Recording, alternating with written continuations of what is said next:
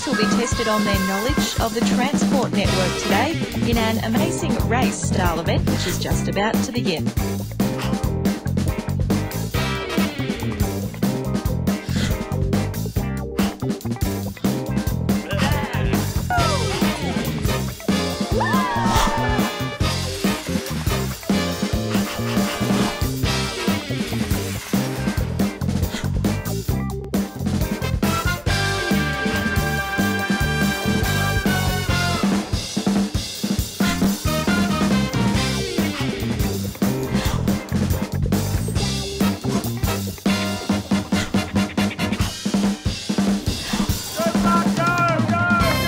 Metlink have put a lot of work into the Great Transport Race with the operators, and it's really been about encouraging schools to think about public transport and young people not only to think about it from the environmental perspective, but to learn how to use it and to feel really confident using it. Metlink's inaugural Great Transport Race kicked off in Melbourne's west with an eclectic group of kids determined to make it through to the grand final. Teams receive vital tools to enhance their performance, such as a race guide, a Melway, timetables and a digital camera. For many, it is the first time they have experienced such a race. It is their opportunity to represent their school in a race that requires a cool head, careful planning and a whole bunch of team spirit. The Great Transport Race is designed to give kids between years 7 and 10 a unique insight into Melbourne's public transport system and along the way have a whole heap of fun. Of course, with so many kids out there on the system, safety is paramount. Always stay behind the yellow line. It's there to keep you safe. It's a 5-hour event. Each of the pit stops that the teams go to are worth a time bonus of either 5 minutes or 10 minutes. And quite simply, by visiting pit stops, getting correct answers gives them time bonuses which are taken off that 5 hours.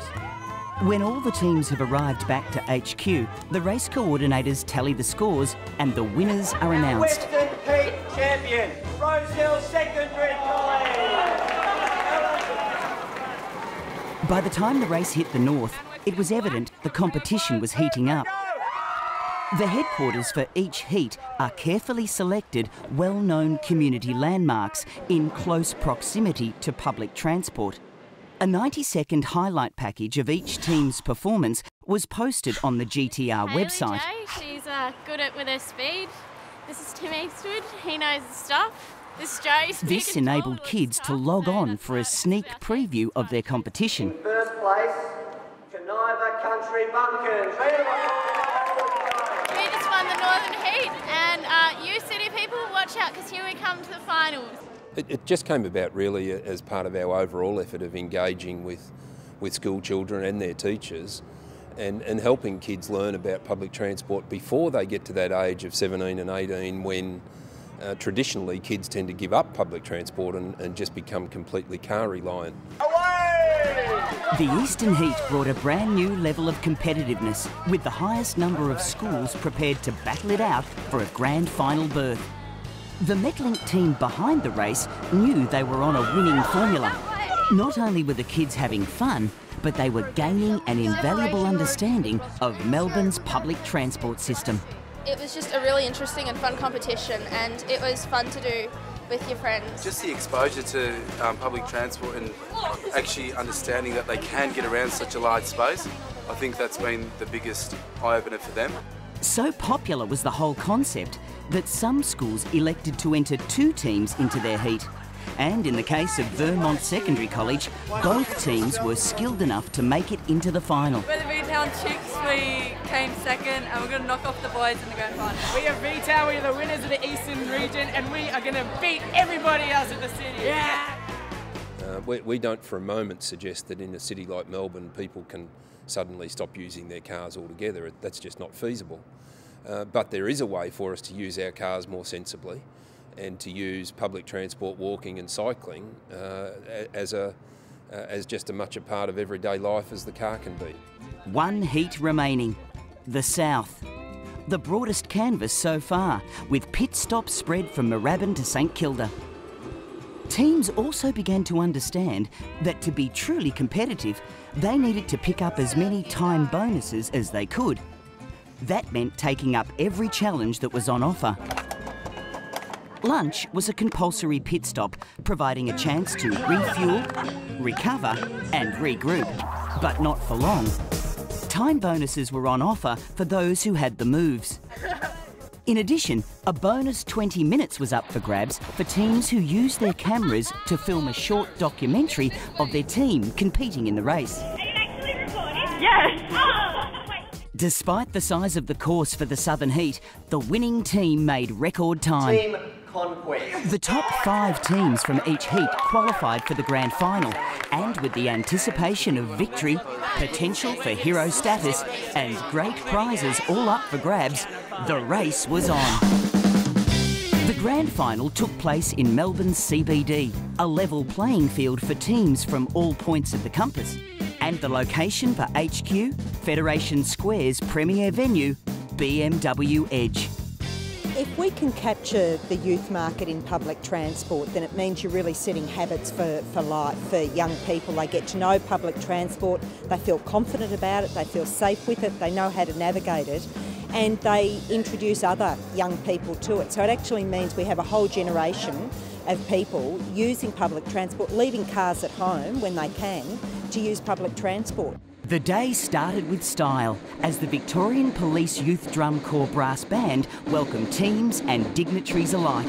Transport Minister Lynn Koski would officially launch the race, and her presence had an impact on everyone involved.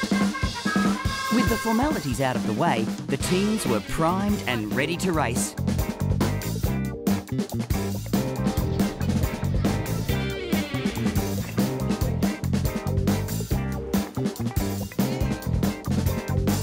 By now, news of Metlink's Great Transport Race had spread, and media outlets from The Age newspaper to Channel 10's Totally Wild were keen to find out more. Well, we're here today filming a story on the Great Transport Race. Transport around Victoria is very easy to access, and that's what it's all about. Melbourne has so many great attractions, especially attractions that are right near the city centre, the sporting venues and the museums and the art galleries and so on.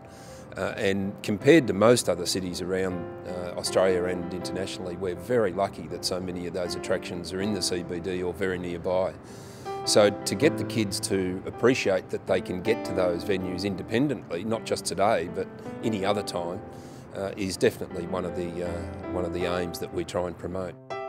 By lunch, the race coordinators had a first-hand account of how the teams were faring, and already the leaders were starting to emerge. I guess if you study your maps, know where you're going, understand what you're doing, it's good. I'm not a big sporty bloke, don't go out, win state titles, so if we were to win this or get close to winning this, it would be a great achievement for me. As teams began arriving back at HQ, it was clear the race would go down to the wire.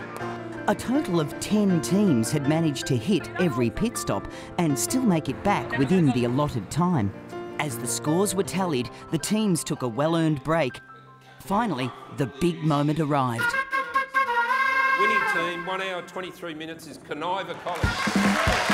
Metlink's inaugural Great Transport Race had been a phenomenal success. Every student that participated had great fun and along the way gained valuable experience and confidence in Melbourne's public transport system. For a school 5 hours out of Melbourne, it was an amazing effort. And now here's Mike with all of the weather details. And the race had such an impact that Network 10 sent Mike Larkin to do his nightly weather report with the winning team. The secret was probably studying a lot of the timetables. Whether we can always restrict it to just the 4 heats and a final, we're not too sure. But we certainly hope it becomes an annual event and it becomes bigger and better.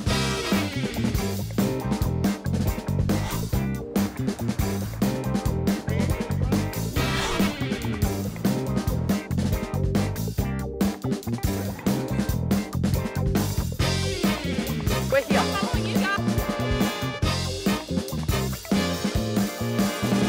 We'd really like to thank Metlink and the whole of Melbourne, and I think we deserve this win after today.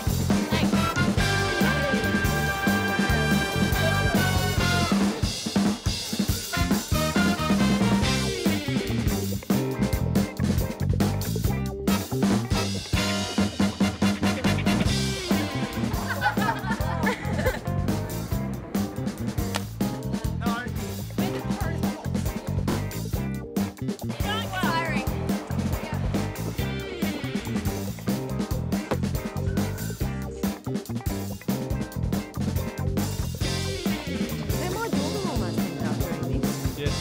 time.